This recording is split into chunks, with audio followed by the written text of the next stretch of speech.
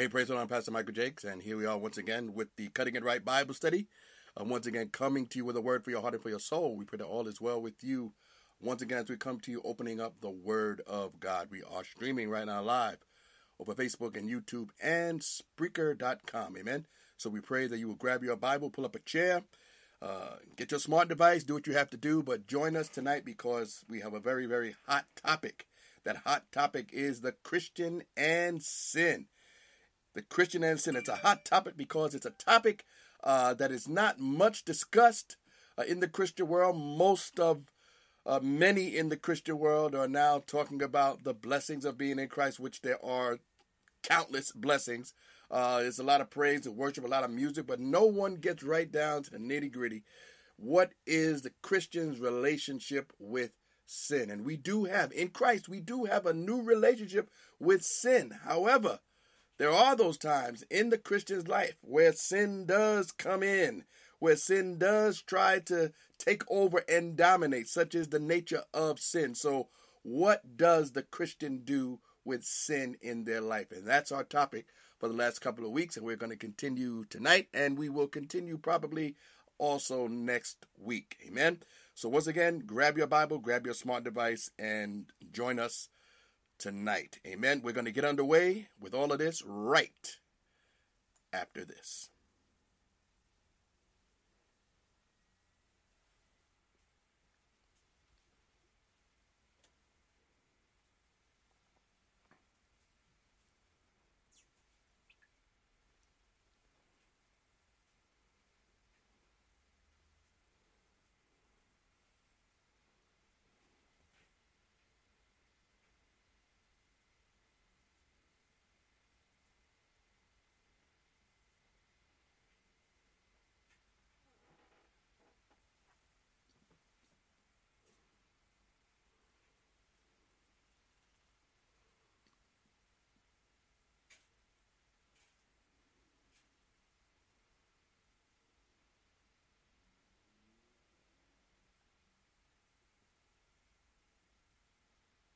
Well, amen. Praise the Lord. We are back. Amen.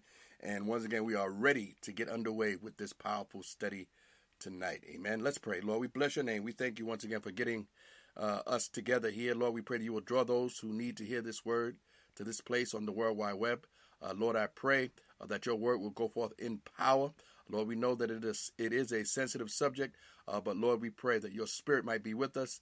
Lord, give us clarity of mind and heart, even as your word goes forth. Lord, have your way. Draw us, anoint us, encourage us, enlighten us, convict us, encourage us. Lord, do what only your word can do. Lord, have your way with us even tonight in Jesus' name. Amen and amen. Amen. God bless you, Charity. God bless you. Good evening to you. Amen. All right. Now, if you were with us last time, or if you weren't with us last time, we usually like to start out in these lessons with a short review, very short review, just an overview of what we previously discussed. And on last week, we were talking about how does sin affect us? How does sin affect us? And we're going to be going into that area once again tonight. But there were seven things that we brought forth last time we got together. 7 things talking about how sin affects us. Let's go through these real quick if we can. Number 1, we said that sin robs you of your joy. Sin robs you of your joy. Amen. That's very important to remember. Secondly, we said that sin robs you of your peace. It robs you of your peace. If there's no joy, there's no strength. If there's no strength, there's no peace. So sin robs you of your peace. Thirdly, we said that sin will hinder your fellowship with God. Absolutely. You don't want to be where God is when there is sin lodged in your life. And we're talking about unrepentant sin. Not just sin as in general. We're talking about unrepentant sin. Sin that you have not confessed. Yes, the child of God can come into that area where they do not confess their sins. And this type of behavior, not confessing, not repenting your sins, sin will hinder your fellowship with God. Amen. Next, we said that sin will quench and grieve the Holy Spirit's ministry in your life. There is so much that the Holy Spirit wants to do in us and for us. But when we are holding on to sin, the Spirit will not work in us as he desires. He prevents it. Our sin prevents that from happening. Amen. It quenches. That means it throws water on the Spirit's activity, and it grieves the Spirit, which is simply to sadden him. So that's very important to remember. Next, we said that sin will cause God to turn a deaf ear to our prayers. Sin will cause God to turn a deaf ear to our prayers. Scripture says in the book of Isaiah that it is our sin that God is not hard of hearing, in so many words, and it's our sin that has caused a separation between ourselves and God. So sin is definitely going to cause God to turn his back on our prayers. He is under no obligation to attend to our prayers when we are living in willful sin. Amen. Next, we said that sin will cause Bible study to become unfruitful. Sin causes Bible study to become unfruitful. Bible study is supposed to be a satisfying time. It's supposed to be a time where we are learning and studying and receiving from the Lord. But when we are in the midst of a sinful trial in our lives, Bible study does not and will not have the same impact. Once again, it goes back to the previous reason, is because of the Holy Spirit. The Holy Spirit will not be active as he should. And when we're reading the Bible, the Holy Spirit, his presence is paramount.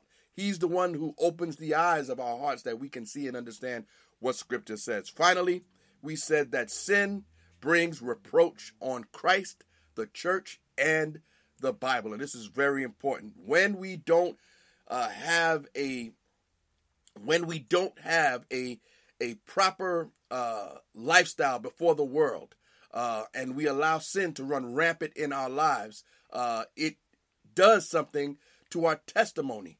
And the world, the church, and Christ himself, we cause these three to be brought into question.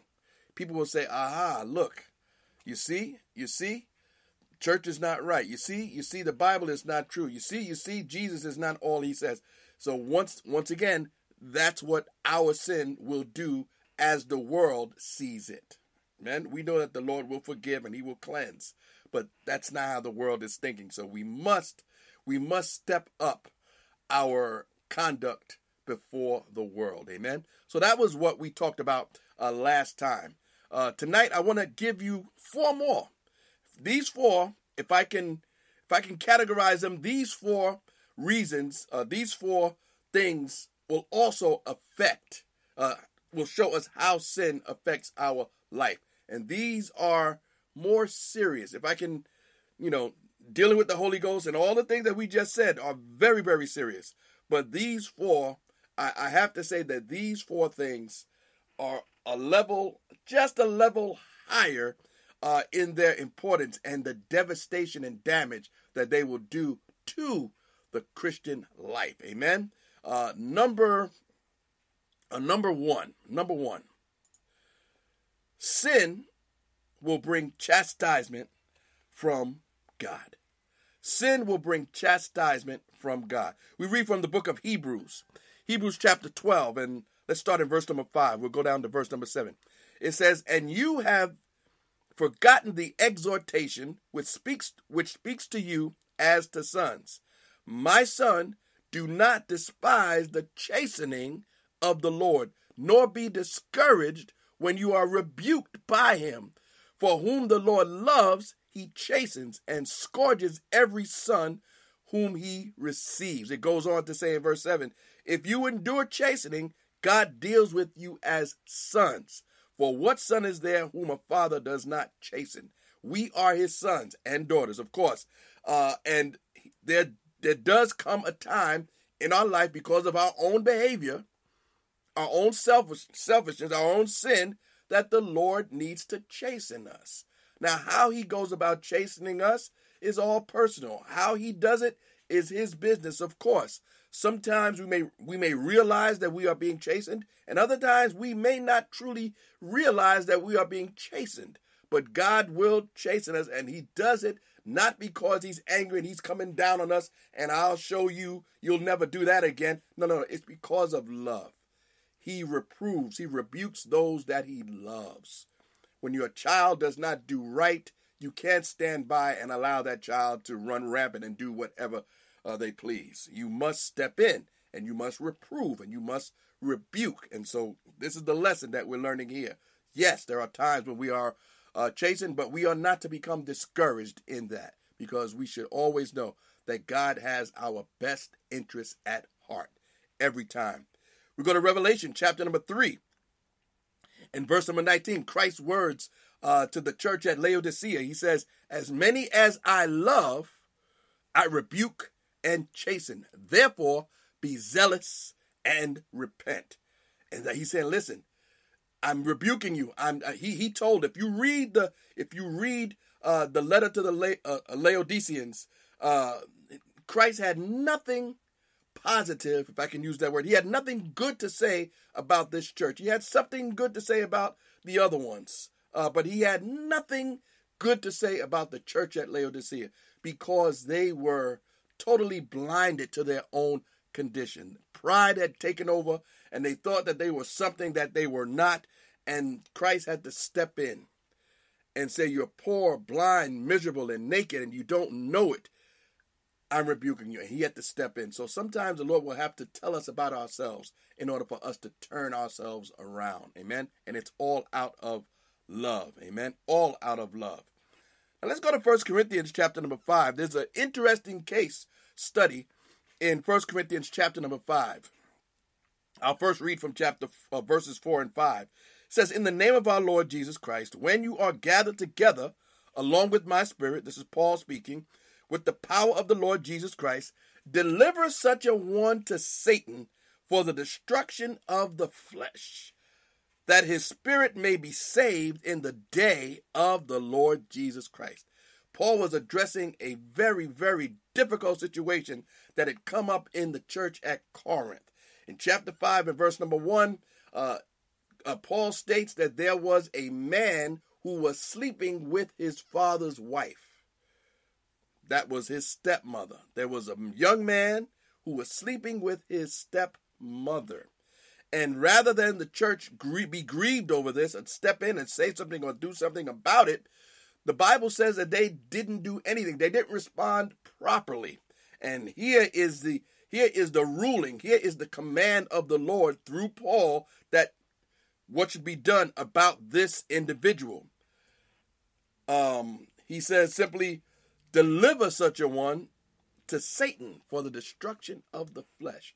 Hand him over. In other words, allow the devil to discipline him. God would, for a season, take his hand off of him and allow Satan to have his way with him in God's own limitations. In God's own limitation. And what that means, only God knows. But he allowed this to happen. Deliver such a one to Satan for the destruction of the flesh. In other words, he was going to be chastised. Maybe there were going to be some physical things that were going to happen to him. Maybe there were going to be some things, we talked about this chastisement previously, some things were going to happen in his life. We don't know what it is exactly that he means by this, but he would allow Satan to take advantage of this individual because of his non-desire to stop living the way he was living. But look what he says. Deliver him to Satan for the destruction of the flesh. That means his body here, that his spirit may be saved in the day of the Lord Jesus. All of this that takes place, God is not saying here that he's sending this man to hell for doing what he is doing. And I'm going to punish him by throwing him into hell. That's not what God is saying here. He's saying that he is allowing Satan to have his way with him for a season, and so that his spirit may be saved in the day of Christ. In other words, allow Satan to have his way, bring this young man to his mercy, to God's mercy, let the man call on God, and God will receive him and forgive him and cleanse him, and the man can go on and continue living out his life in the way that he should be living his life, and heaven is his home. And so that's what is being stated here. But once again, unrepented sin is going to bring chastisement from God. Amen? Unrepented sin is going to bring chastisement from God. And that's so very important to remember. Amen? Now, here's another case that we see here in 1 Corinthians. Once again, Paul addressing the same church. He was addressing something else that was taking place there concerning when they came together for their love feasts. And love feasts is, in our language, we're talking about communion, when they came together to break the Lord's body, to show the Lord's death till they come, as he says here. And we read in 1 Corinthians chapter number 11, starting in verse number 29, it says, "For he who eats and drinks in an unworthy manner eats and drinks judgment to himself, or damnation to himself, not discerning the Lord's body. For this reason many are weak and sickly among you, and many sleep. For if we would judge ourselves, we would not be judged. But when we are judged, we are chastened by the Lord, that we may not be condemned with the world." Now, what's going on in these verses? In these verses, we see Paul once again addressing the manner of communion. People were coming together at these love feasts, the way they did it then, and they were taking of the food and the drink, but some of them were not living right. They were just taking it all in for themselves. He says there's a certain way that we are to take communion as the people of God. Okay? There's a certain way. We have to understand what we are doing. If we don't understand what we're doing, we should not partake. If we have ongoing sin in our life, I didn't say sin that you're struggling with sin, or Lord, forgive me, cleanse me of my sin. That's fine. That's fine. We all sin and we say, Lord, forgive me. That should not prevent you from taking communion. I'm talking about an ongoing, habitual lifestyle that is just becoming a stronghold, becoming ingrained, something that you are not bringing to the Lord. That type of sin, you should not take communion. You should not take communion. And here's what he says. When this happens, he who eats and drink in an unworthy manner. In other words, in a matter when they are not worthy. Because I am living in sin, that makes me unworthy, in an unworthy manner. If when we do this, we eat and drink judgment to ourselves. Judgment. We cause God to have to judge us. And that's what we said here. For if we would judge ourselves, we would not be judged. We should judge ourselves before God judges us. Okay? It's best for us to see ourselves, look at ourselves, be honest, and say, Lord, cleanse me, wash me, make me whole, help me, and you can go right ahead. But once again, God knows the heart. And if you say that prayer knowing full well that you're going to step back in to that sinful place, then I would not partake. I would not partake. He says here, what happens is, when we don't discern the Lord's body, in other words, when we do not properly recognize the Lord's body, talking about the symbols of the bread and the wine, or the bread and the juice, many are weak and sickly, and many sleep. That's the judgment. Weakness, spiritual, physical weakness. He says sickness in your body, and he said many sleep. That's death. That's the ultimate chastisement from God for sin. Death. And I'm sure, if it says it here, I'm sure it has happened many times over that we don't even know of. And it's not important that we know, but I'm sure it has happened. Amen? So that's very important. It's important that we judge ourselves before we step in and take communion. Amen? All right. Thirdly. Okay, I'm looking at something here. Sorry, 1 second. All right. sin opens us up. Sin opens us up to Satan's deception. Sin opens us up to Satan's deception. Now, when we talk about Satan's deception, let's look at Peter's life. Peter walked with God, walked with the Lord, communed with the Lord, spoke with him. He was there with them. He was part of the inner circle, Peter, James, and John. But all of that did not prevent him from sinning. All of that did not prevent him from being proud and stuck up, and he became deceived. He was deceived by his own pride, just like Satan was. He was deceived by the fact that he was Peter and he walked with the Lord, and he just thought that he could not fall. Lord, I will never. Lord, I will go with you to the end. Lord, I will die. That was Peter's thought. That he truly believed it. But he was deceived. He was deceived. And so when we are living in that type of deception, then we open ourselves up for further deception.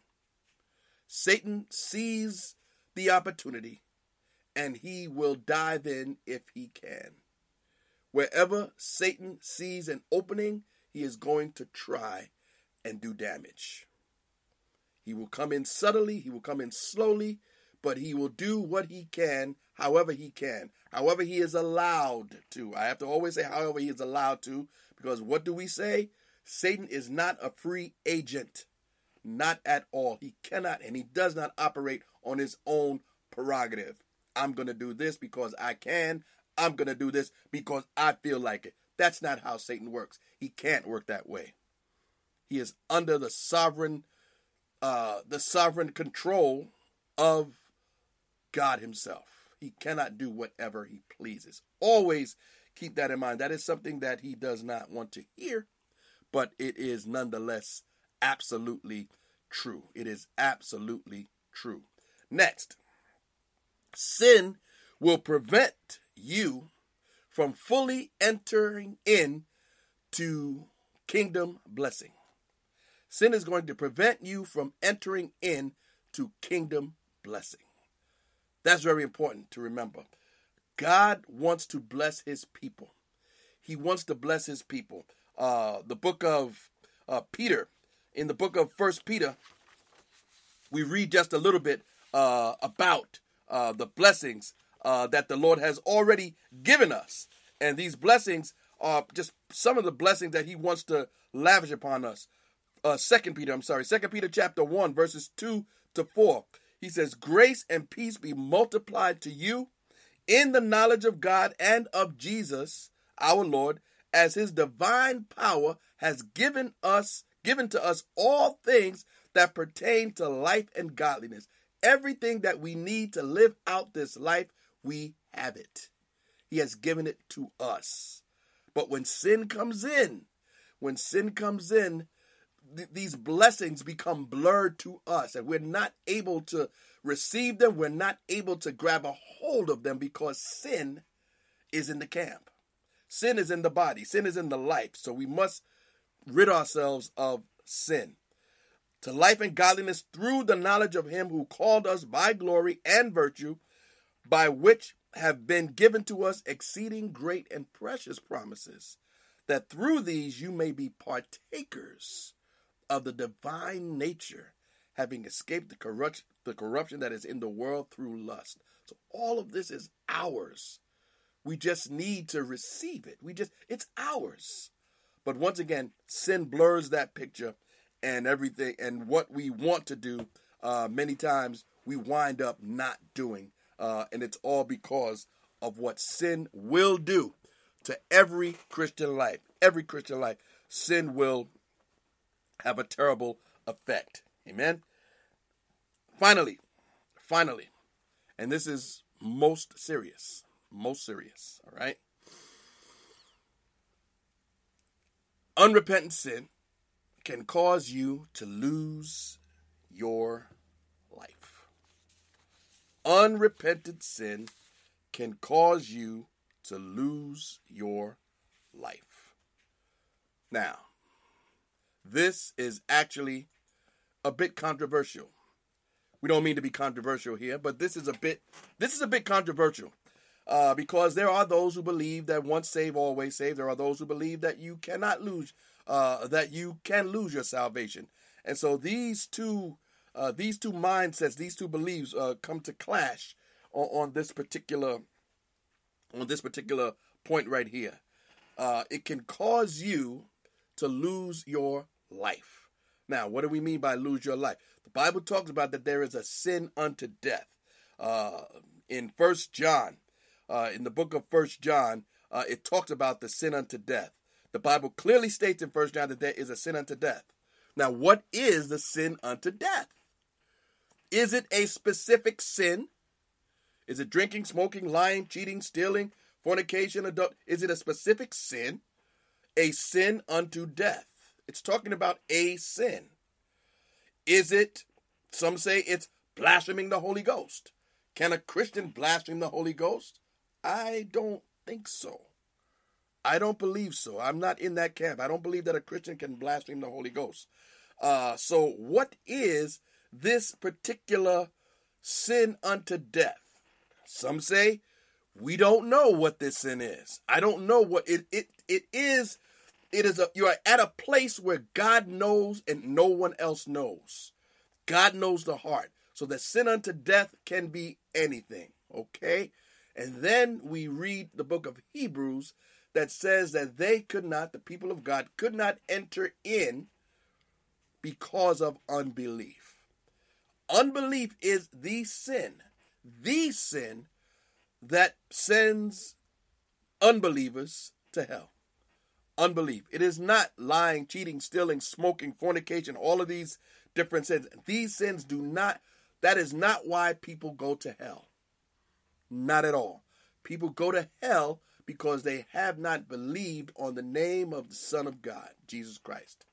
That's why people who are not saved, if they die in that condition, will go to hell. They have not received Christ. So, when it comes to this sin unto death, the sin unto death can be equated to unbelief. Unbelief. Now, how can a Christian come to that place of unbelief? How is that possible? I don't know how that's possible. Once again, I'm not a theologian. I'm very, very far from being a theologian. I would like to say that I'm a student of Scripture, but I'm not a theologian. And how a Christian can come to that place where they don't believe. They just say, you know what? I don't believe anymore. If that can happen, it can happen. If it can't happen, it can't happen. But the point is, there is a sin unto death that leads to death. And that leads me to believe that it has to be unbelief. Unbelief is a sin that leads to death. For the saved, for the unsaved, and possibly for the saved. So, there you have it. There you have it. We read, there are some who believe that when Christians blaspheme the Holy Ghost, that they can't be forgiven for that, and it's a sin unto death. Once again, I'm not in that camp that believes that a Christian can commit the blasphemy against the Holy Ghost. And blasphemy against the Holy Ghost is simply speaking evil of the Holy Ghost. Speaking evil of the Holy Ghost. And if you ever have thought that you have blasphemed the Holy Ghost, that is proof that you have not. If you are afraid that you have not. Because if someone has blasphemed the Holy Ghost, they would not care. They would not care in the slightest bit. But the very fact that someone is worrying and wondering, I hope I didn't, or maybe I did, you did not. You did not. Amen. So that's very important to remember. So, unrepentant sin can cause you to lose your life. Okay? And that's very, very important. All right. Now, let me say as we get ready to step into another topic here, let me just say hi to Cairo and Mark and France. God bless you. God bless you. Thank you for joining us on tonight. Amen. Now, with all of this concerning sin that we've been talking about, how do you deal with sin? How do you deal with sin in your life? Because all have sinned and come short of God's glory. All of us sin. I didn't say we do it intentionally on purpose. I can't wait to sin. Ooh, boy. I didn't say that kind of sin. But what do you do with sin in your life? What have you done when sin has tried to overtake you? Because if you're a child of God, sin has tried to overtake you at one time or another. That's the nature of sin. Sin wants you. Sin means to have you. The Bible says that sin shall not have dominion over us. That indicates that sin wants to have dominion over us, but it cannot. When our faith is properly placed in Christ, sin cannot have dominion over us. And that's a key word. Have dominion.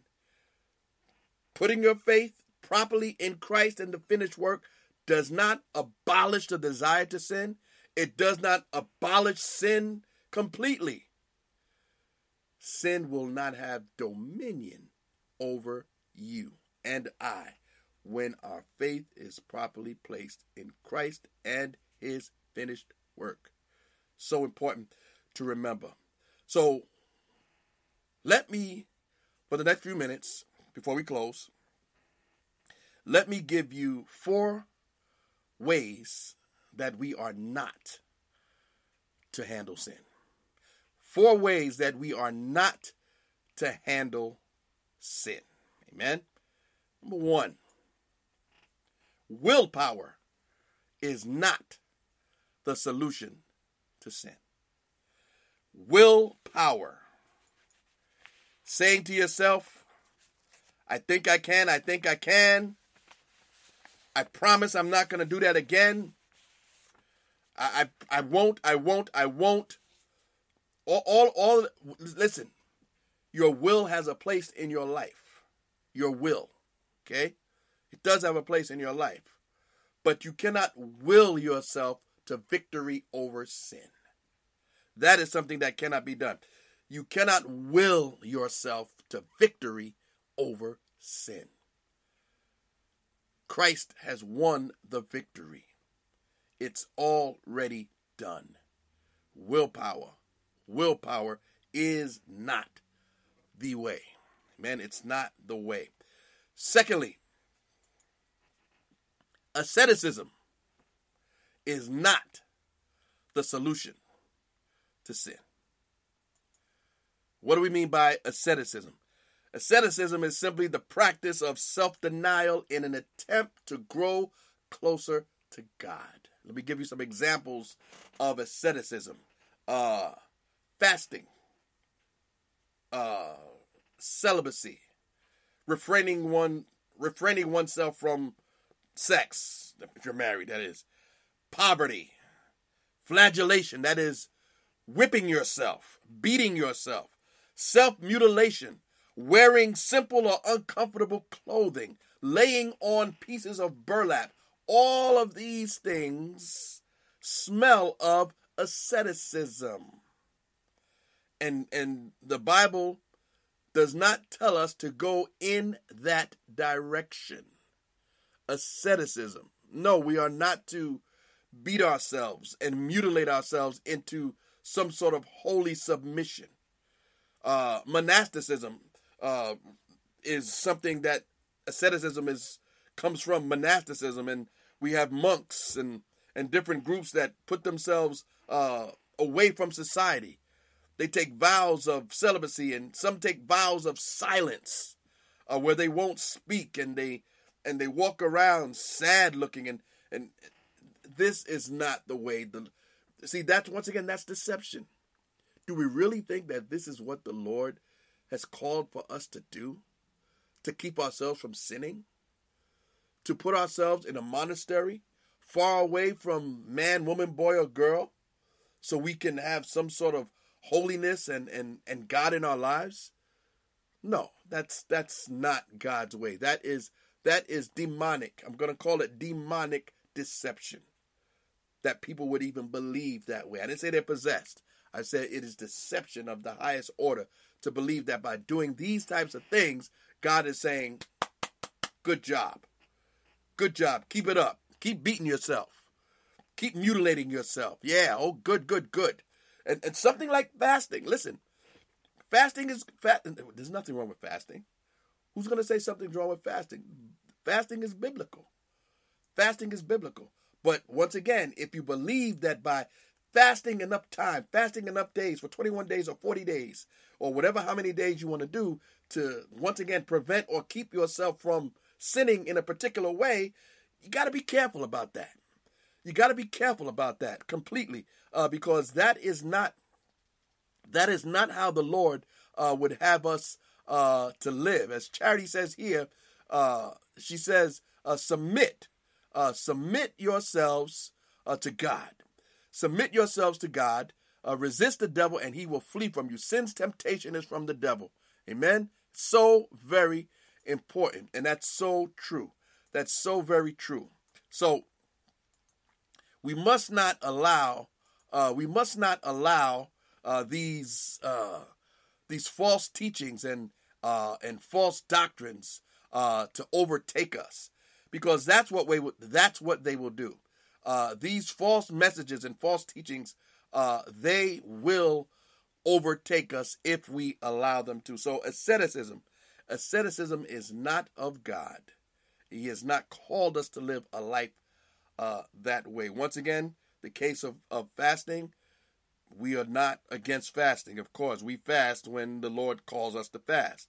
We fast for various reasons. So sometimes we're looking for an answer to prayer.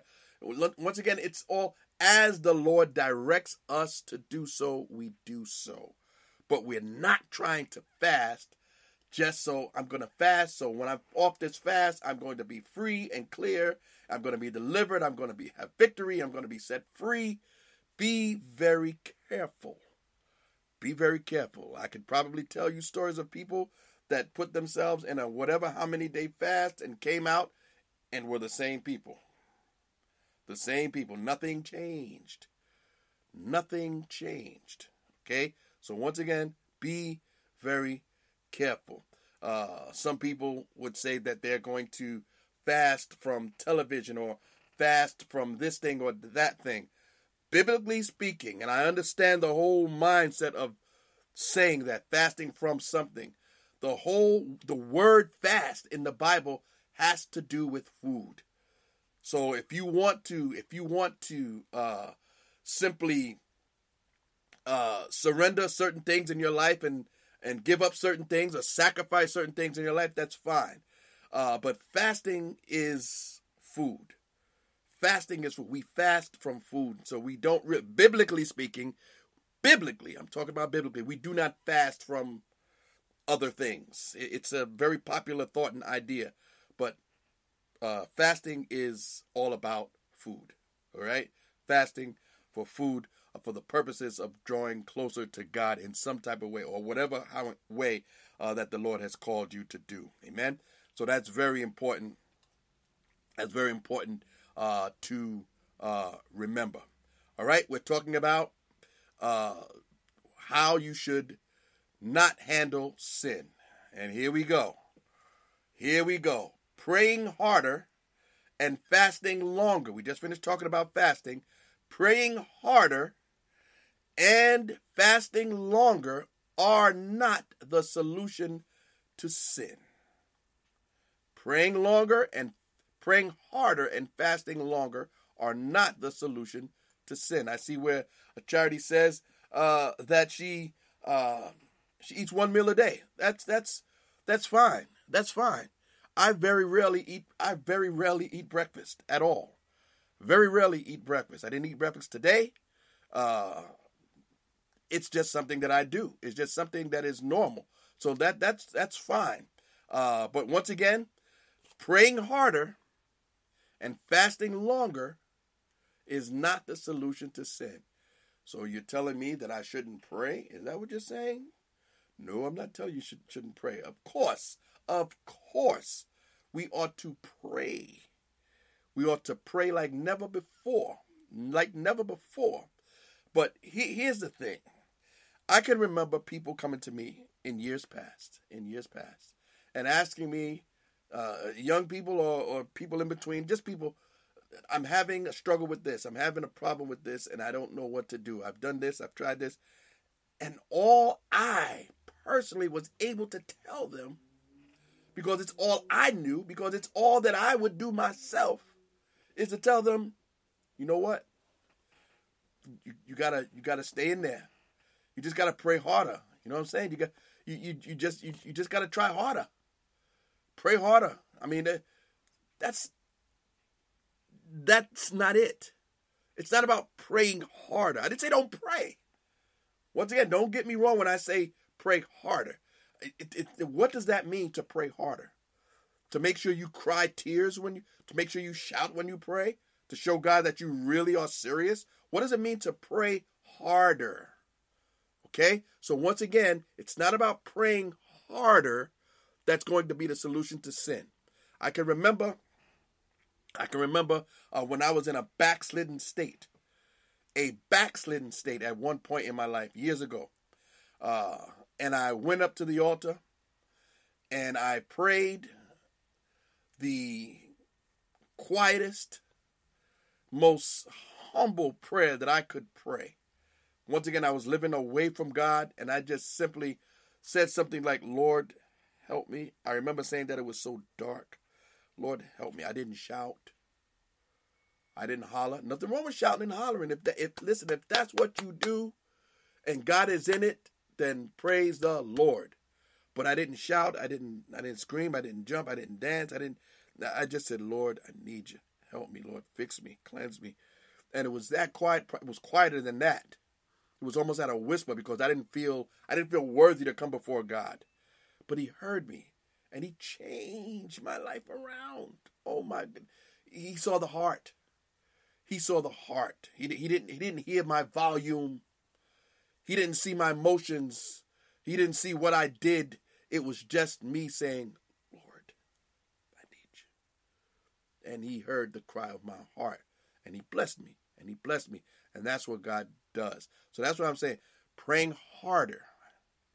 Not praying at all. Not praying at all. That's ridiculous.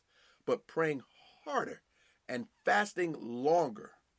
If I fast for 30 days, God's going to bless me more. If I fast for 40 days, God is going to bless me more.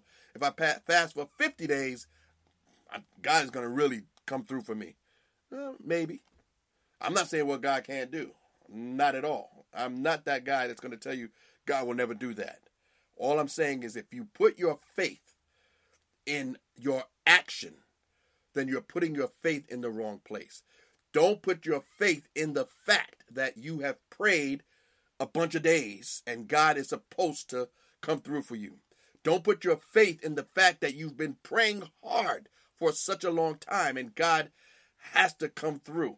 That's not how it works. That's not how it works. Where is your faith? Keep on praying. Go ahead. Keep on fasting. Go ahead. Keep on reading your Bible. Go ahead. But where is your faith? Don't put your faith in your activity. Well, I come to church every day. I come to church every day, every night. I'm there. And what? What does that mean? What does it mean? Okay? So don't put your faith in your activity. That's all that we're saying. All right? Finally, all right? Performing an abundance of good works is not the solution to sin. This is so very important. Performing an abundance of works is not the solution to sin. I probably told you this before, but I'll say it one more time because it applies here. I spoke to someone years ago. They were a pastor. This person was a pastor. And I said, hey, you're not staying in one place. You gotta slow down. You're going here. You're going there. What are you doing? What are you doing? And the person informed me that the more that they ministered, the more that they worked, the more that they served, that it kept sin down. It keeps sin away.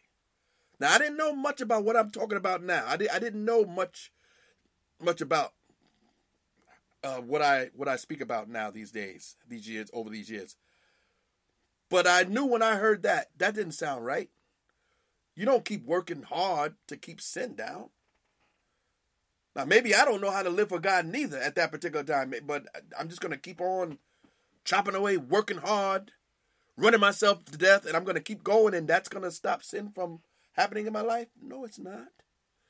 Because once again, you're placing your faith in your works.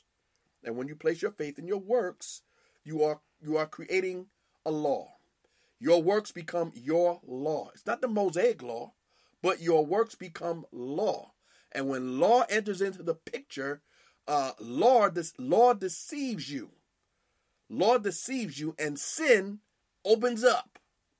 It opens up. It's the old rule. It's the old rule of the keep off the grass that I always talk about. Seeing that grass, it says, "Do not enter." The first thing you do when you see the sign that says "Do not enter," you want to get in there. When I saw the sign "Keep off the grass" as a little child, I stepped in. Don't tell me I can't do it. And that's how law works. We create laws, and we create laws, and then we create laws on top of laws. Before you know it, the point is that what happens is that our performance, we are placing our faith in our performance. Without realizing, without recognizing it, we must not place our faith in what we do. We place our faith in what Christ has already done. It's not do, go, gotta. It's Christ has done the work. He died for me. He procured. He took my place, and now he won the victory over Satan. So I don't need to struggle over this thing. I don't need to struggle over this thing. I don't need to struggle over this sin in my life. I don't need to struggle about this thing that I can't seem to get a handle on in my life. I don't need to struggle with it. I need to come to the understanding that Christ died for it, and I am victorious already. It's not a mind game. It's not a mind game. He won the victory. I'm in him. I am in Christ. Therefore, I am also in victory. I am to see myself as victorious. And when Satan dangles that sin or that behavior or that activity in front of you, you are able to simply say, through the cross of Jesus Christ, I don't need to do such a thing. By the cross, I am free. By the cross, I am victorious. By the cross, I have been set free. And once we come to that understanding, once we come to that knowledge, once again, sin will not have dominion over us. Okay? Dominion. Understand what I've been trying to say. Sin will not have dominion. When Satan realizes that you have found the answer to sin in your life, when he realizes that you now know that the way to keep him at bay is by keeping your faith in Christ's finished work, which cut him down, he will now attack. He will now attack. The greatest faith you can have is faith in Christ and his finished work. That's the greatest faith you can have. Great faith must be tested greatly. Great faith must be tested greatly. So yes, you found the answer to sin. It is Christ and his finished work. Now, Satan is going to go to work. Satan is going to try to make you eat your words. He's going to try to make you not comply. He's going to do all he can to steal what the victory that you have. He'll do all he can. All that he is allowed to do. I have to watch when I say all he can, because once again, he just cannot just haul off and do whatever he feels like, because I'm the devil and I have it like that. No, he doesn't have it like that. He can do whatever he wants. But when he knows that you know how to defeat him, that's bad news for him. That's bad news for him. It is by faith in Christ and his finished work. Doesn't make you perfect. Doesn't mean you won't be tempted. Doesn't mean you won't fall. It doesn't mean that. It means that sin will not have a vice grip on your life. It means that sin will not be that thing in your life that you just can't control. Because for too long, Christians have not addressed this issue of sin. We like to believe that because we're in Christ, everything is under control. Those who are Pentecostal believe that all we have to do is just speak in tongues and the devil will flee, and that's all we have to do. That's not the case. That's not the case. Nothing wrong with speaking in tongues, of course. But that's not the answer also. We didn't put it here, but that's not the answer to sin in your life. Speaking in tongues. No, it's not. There's a purpose for speaking in tongues. There's an order in speaking in tongues. But to give you victory over sin, that's not the purpose of speaking in tongues. Faith in Christ and his finished work. Where is your faith? What do you do with your sin? Amen. So very important. Keep Christ as the object of your faith. I want to pray. Lord, we bless your name tonight. We thank you for your word. Lord, we thank you for your people. Lord, we thank you for those who have come around your word tonight to hear your word. Lord, we know that some of the things that are spoken may be some things that are a little bit foreign to some of us, some who are listening and watching. But Lord, we have been convinced that the answer to the sin problem in the Christian life is the cross. Lord, by your blood, you set us free. And Lord, because of what you did, we now still stand and walk in victory. So Lord, have your way in our hearts, have your way in our lives. Lord, we give ourselves totally to you, and we place our faith in your finished work. It is finished. There's nothing I can do to add to it. Lord, I bless you and I thank you for it. In Jesus' name, amen and amen. Hallelujah. Hallelujah. God is good. Bless the Lord. Amen. Amen. God bless you, Mark. God bless you, Jemima. God bless you, Jemima. So good to see you. Cairo, God bless you. God bless you, France and Charity. God bless you all. Thank you for being with us. Now, if you're watching over Facebook, don't forget to share out this page, if you will, just to make sure that others who may need to hear this word will be able to hear it. Amen. I don't know all the people that you know, and each one of us don't know the people that we each other know. So just pass it along so that everyone can get a heaping helping of the word of God. Amen. That's all we desire. We're not trying to go viral ourselves. Not trying to make a name for myself. That's for sure. I just want the word of God to go out. And if I can cause the word of God to go viral, then that's good. That's good. Okay. It's all about the word of God. Amen. So we just bless him and we thank him for what he is doing. Amen. Well, I invite you back here with us on Sunday morning at 11:30 a.m. or you can catch the replay. I know Sunday mornings are everyone can't be here live. I understand that. But join us as we continue our series, The Strong Tower. We had a powerful word on this past Sunday with the Lord. We really sensed the Lord's presence as we were speaking, and I pray that you will be able to join us tomorrow, on Sunday morning at 11:30 as we continue our series. Amen.